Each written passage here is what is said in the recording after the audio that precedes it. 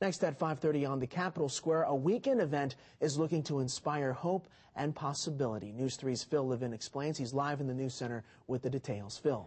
Well, Andy, athletes with disabilities are using the race, which is just a few short laps around the Capitol, to show everyone their determination and just what's possible. Sunday morning, dozens of athletes are circling the Capitol, putting their best foot forward. Back in the rehab hospital, there were times when I thought, am I ever going to run again? 21 years ago, Tricia Miley was brutally attacked while running in New York's Central Park.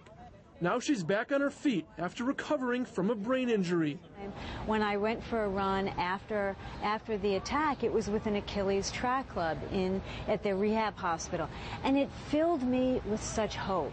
It's the second annual Hope and Possibilities Run and Walk organized by Madison's Achilles Track Club. Folks facing physical challenges meet weekly for workouts and dinner, building strength and support. Hey, if we've overcome these life-threatening injuries and we've bounced back, we're trying to tell other people they can do it too. Kim Verdon is a brain injury survivor who started the Madison Achilles chapter. Verdon now competes not only as a runner, but also a cyclist, swimmer, and skier. Now I'm just reaching out, trying to help other folks who've gone through that or other disabilities and bring them back into society and get them physically active and enjoying life again. The group's challenges vary. Kathy Ducat is legally blind, but while her vision may be weak, she says after a few years of Achilles sessions, her legs are strong. The motivation is trying to stay physically fit and trying to keep in shape, and the good feeling that you get after a run.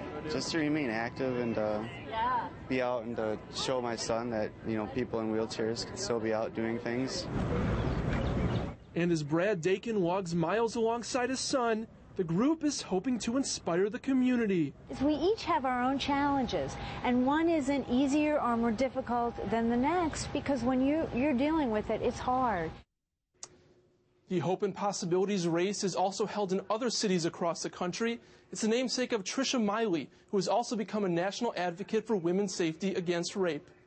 And Andy, the Achilles Track Club Madison chapter meets once a week on Madison's west side.